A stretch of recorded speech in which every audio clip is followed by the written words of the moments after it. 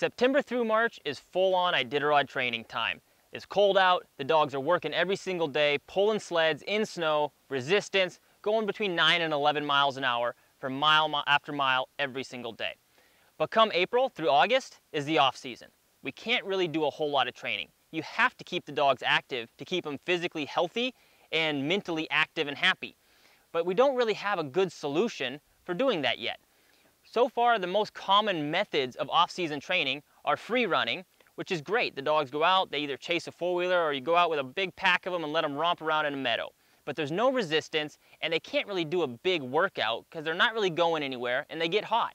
Swimming is a great solution for off-season training because it keeps the dogs cool. But it's not really a realistic exercise like they're going to be doing in the wintertime. Swimming for a dog is not like a person because their head is naturally above the water. So they just kind of doggy paddle along, and it's not the best workout in the world.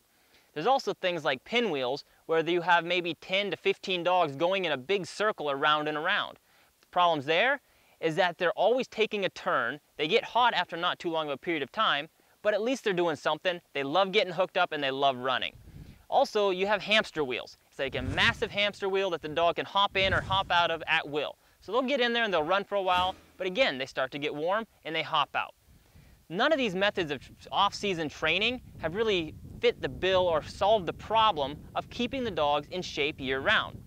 But what if you could actually have your dog continually doing the same training they do in the wintertime, pulling in a harness, being in cooler temperatures, and doing long workouts? What would that do to our race times? What would it change in the actual racing season, the training that we could do if the dogs were already in shape in September?